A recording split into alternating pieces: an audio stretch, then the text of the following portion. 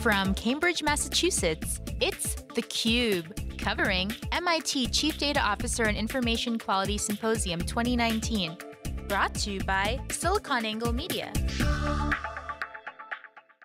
Welcome back to Cambridge, Massachusetts, everybody. This is theCUBE, the leader in live tech coverage. We go out to the events and we extract the signal from the noise, and we're here at the MIT CDOIQ, the Chief Data Officer Conference. I'm Dave Vellante with my co-host, Paul Gillin. Day 2 of our wall-to-wall coverage.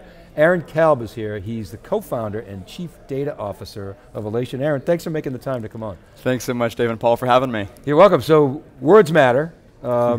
You know, and we've been talking about data and big data and the 3 V's and data is the new oil and all this stuff.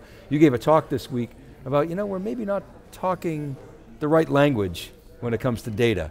What did you mean by all that? Absolutely, so I get a little bit frustrated by some of these cliches we hear at conference after conference, and the one I sort of took aim at in this talk is data is the new oil. I think what people want to invoke with that is to say, in the same way that oil powered the industrial age, data's powering the information age, just saying data's really cool and trendy and important.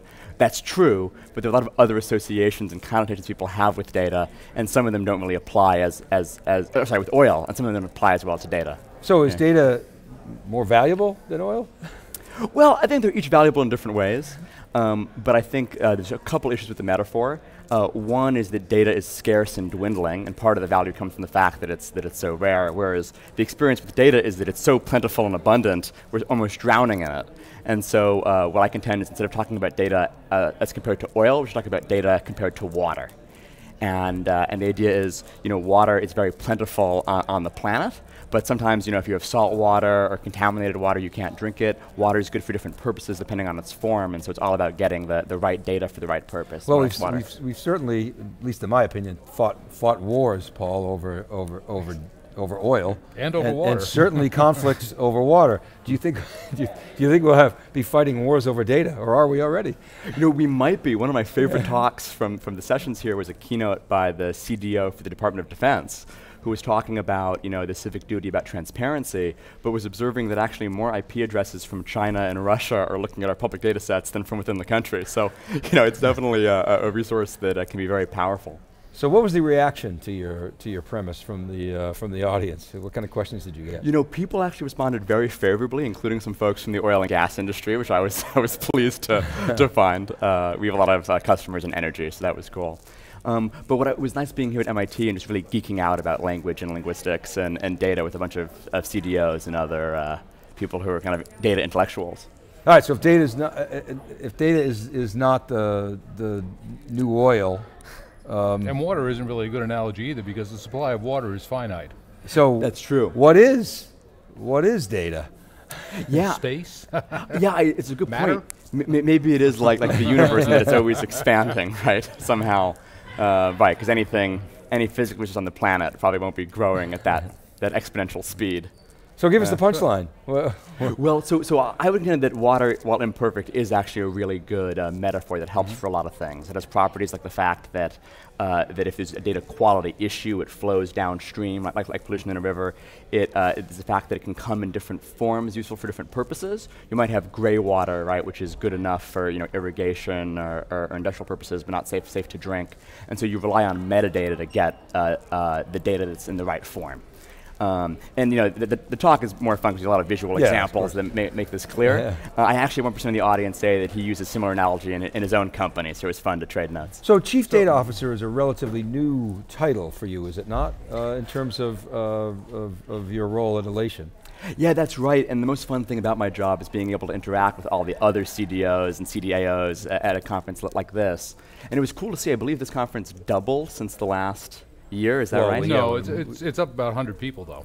Well, it's about double from 3 years ago. And when we first started in 2013, like 130 people. Yeah, it was like a very small and intimate event. So yeah, here we're outgrowing this building. It seems they're kicking us out.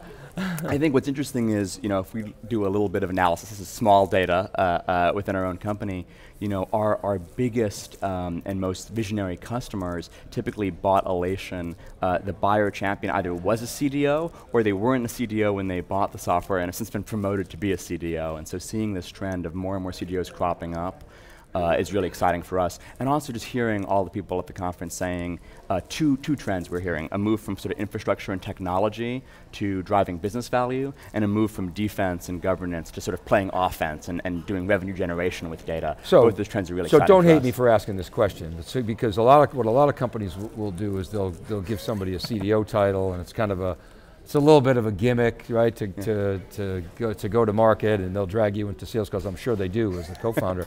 But as well, I know CDOs at tech companies that are actually trying to apply new techniques, how to figure out how data contributes to their business, how they can cut costs, raise revenue.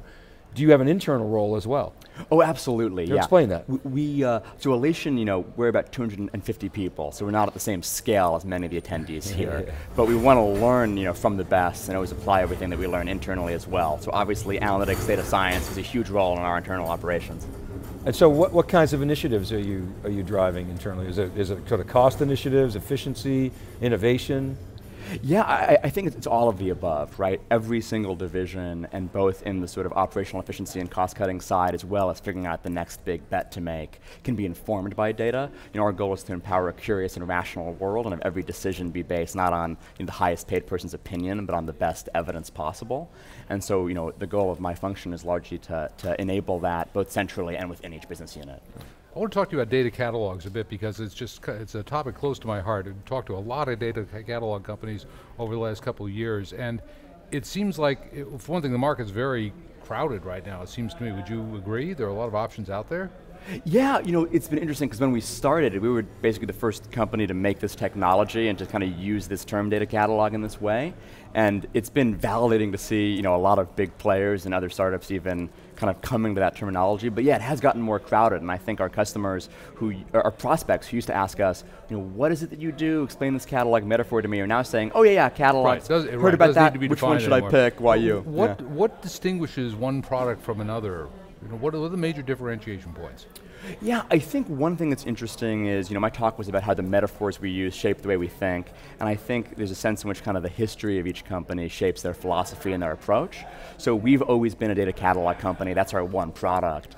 Some of the other catalog vendors come from an ETL background, so they're a lot more focused on technical metadata and infrastructure. Some of the catalog products grew out of governance, and so it's sort of governance first, defense first, and then offense secondary. So I think that's one of the things I think we encourage our prospects to look at as kind of the soul of the company and how that affects their decisions. The other thing is, of course, technology, and what we at Alation are really excited about, and it's been validating to hear Gartner and others, and a lot of the people here, like the GSK keynote speaker yesterday, talking about the importance of comprehensiveness and on taking a behavioral approach, right? We have our Behavior I/O technology that really says, let's not look at all the bits and the bytes, but how are people using the data to drive results as our core differentiator. Did your customers generally standardize on one data catalog, or might they have multiple catalogs for multiple purposes? Yeah, we heard a term more last season of catalogs, and Great. people who can get arbitrarily, metadata, Yeah. we really like to go there. I think the customers we see most successful tend to have one catalog that serves this function of this single source of reference. Many of our customers will say, that their catalog serves as sort of their internal Google for data, or the one-stop shop where you can find everything. Even though it may have many, many different sources, typically you don't want to have siloed catalogs. It makes it harder to find what you're looking for. Let's play a little word association with some metaphors. Data lake. Data lake's another one that I sort of hate. If you think about it, people had data warehouses and didn't love them, but at least when you put something into a warehouse, you can get it out, right? If you throw something into a lake, there's really no hope you're ever going to find it. It's probably not going to be in great shape. And we're not surprised to find that many folks who invested heavily in data lakes are now having to invest in a layer over it to make it comprehensible and searchable and yeah, the lake is where we hide the stolen cars. Data swamp. Yeah, I mean, I think if your point is it's worse than lake, it works, but I think we can do better than lake, right? How about data ocean? Out of respect for John Furrier, I'll say it's fantastic. But to us, we think, it isn't really about the size. The more data you have, people think, oh, the more data, the better. It's actually the more data, the worse, unless you have a mechanism for finding the little bit of data that is relevant and useful for your task and put it to use. So what a setup. Enter the catalog. So technically, how does the catalog solve that problem? Totally. So if we think about, maybe let's go to the warehouse, for example, but it works just as well on a data lake in practice. The catalog it starts with the inventory, what's on every single shelf. But if you think about what Amazon has done, they have the inventory warehouse in the back, but what you see as a consumer is a simple search interface where you type in the word of the product you're looking for, and then you see ranked suggestions for different items, toasters, lamps, whatever it is, books I want to buy. Same thing for data. I can type in, if I'm at the DoD, information about aircrafts or information about, drug discovery if I'm at GSK, and I should be able to therefore see all the different data sets that I have, and that's true in almost any catalog, that you can do some search over the curated data sets there. With Alation in particular, what I can see is who's using it, how are they using it, what are they joining it with, what results do they find in that process, and that can really accelerate the pace of discovery.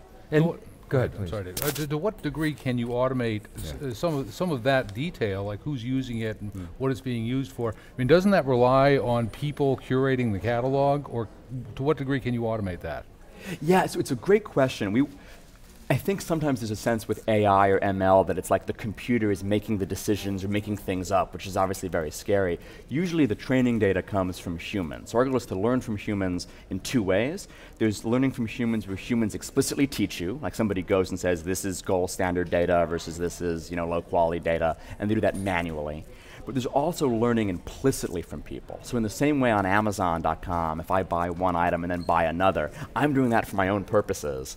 But Amazon can do collaborative filtering over all of these trends and say, you might want to buy this item. We can do a similar thing where we parse the query logs, parse the usage logs in BI tools, and can basically watch what people are doing for their own purposes, not to extra work on top of their job to help us. We can learn from that and make everybody more effective. Aaron, is data classification a part of all this? Again, when we started in the industry, data classification was a manual exercise. It's always been a challenge. Certainly people have applied math to it. You've seen support vector machines and probabilistic latent semantic indexing being used to classify data. Have we solved that problem as an industry? Can you automate the classification of data on creation or use at this point in time? Well, one thing that came up in a few talks about AI and ML here is regardless of the algorithm you're using, whether it's naive Bayes or SVM or something really modern and exciting. Stuff that's been around forever, or like you say, some new stuff. Right? Actually, I think it was said best by Michael Collins at the DoD that data is more important than the algorithm, because even the best algorithm is useless without really good training data. Plus, the algorithms everyone's got them. So really often training data is the limiting reactant in getting really good classification.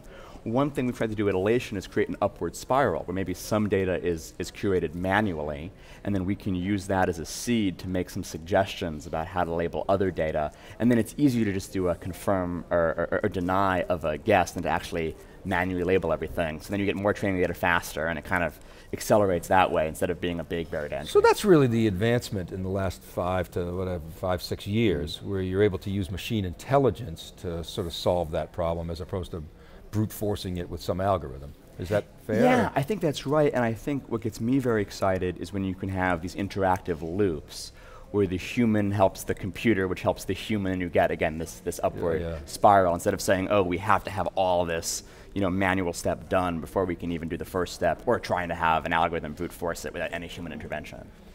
It's kind of like no schema on Redis, except it actually works. I was just kidding to all my Hadoop friends. All right, Aaron, hey, thanks very much for coming on theCUBE. But give you a last word on the event. I think is this your first one, or no? This is our first time here. Yeah, okay, so what are your thoughts? I think we'll be back. It's just so exciting to get people who are thinking really big about data, but are also practitioners who are solving real business problems, and just the exchange of ideas and best practices has been really inspiring for me. Yeah, it's great. Well, thank you for the support of the event, and thanks for coming on theCUBE. It's great to see you again. Thanks, Dave. Thanks, all right, Paul. you're welcome. Thanks, sir. All right, keep it right there, everybody. We'll be back with our next guest right after this short break. You're watching theCUBE from MIT CDOIQ. Right back.